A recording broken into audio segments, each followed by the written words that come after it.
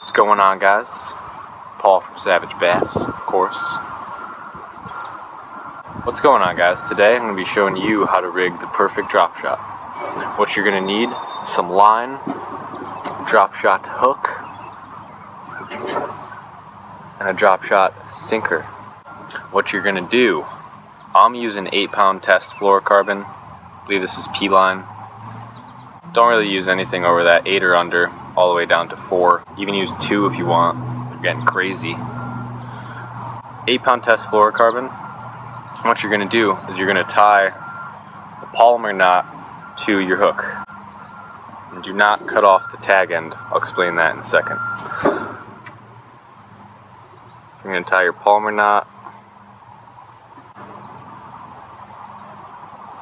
Alright, so that tag end. What you're going to do with that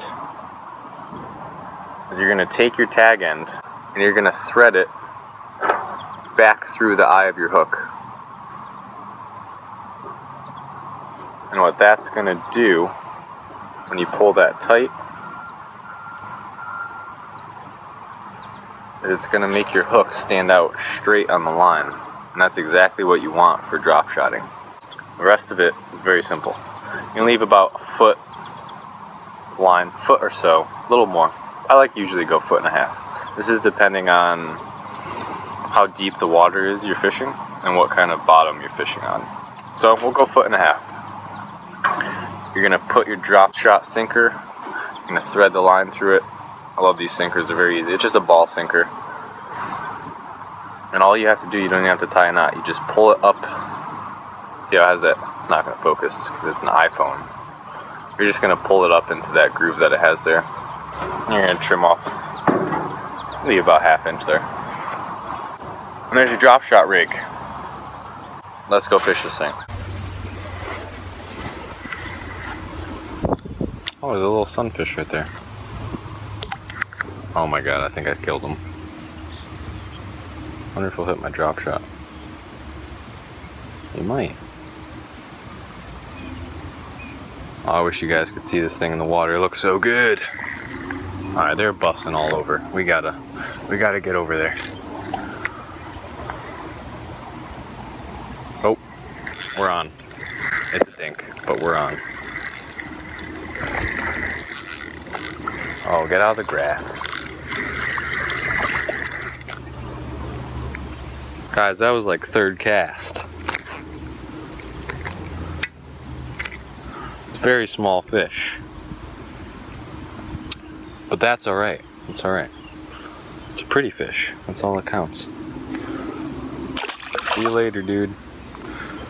He crushed the drop shot.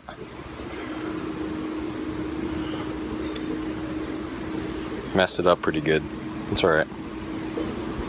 Now that you guys know how to rig it, you could fix it no problem.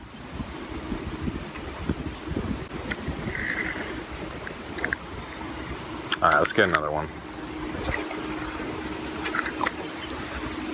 So all I was doing there was basically letting the thing sit.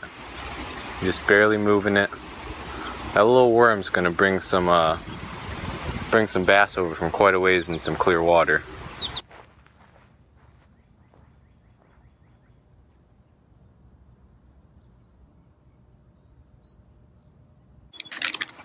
I'm gonna go for this little,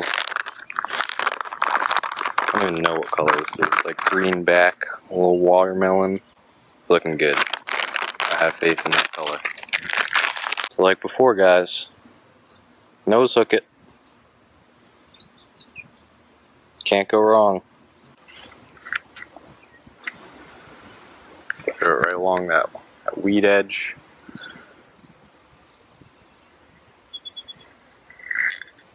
There's one. Oh, pretty little jump. These are some pretty small fish we're catching. I'm robbing the cradle.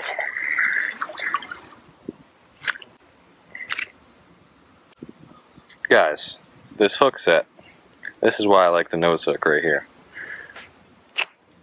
I just leaned back into that fish, and the hook set could not have been better. Oh god. Oh god. What did we do?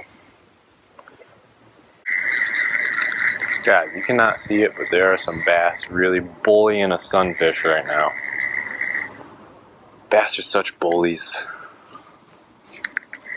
Just trying to lay some eggs. They're like, oh, what are you doing, stupid, huh? Oh, there's one. Nope, never mind. Took my worm, too. Great. What are you doing, stupid? What are you, laying your eggs? Yeah, we did that like 3 months ago. Freaking loser.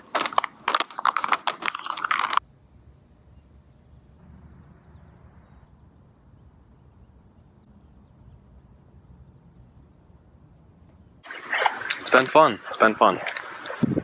If you enjoyed it, leave a like, subscribe, comment. Let me know how your guys' dropping shotting experiences were. Alright. Signing out.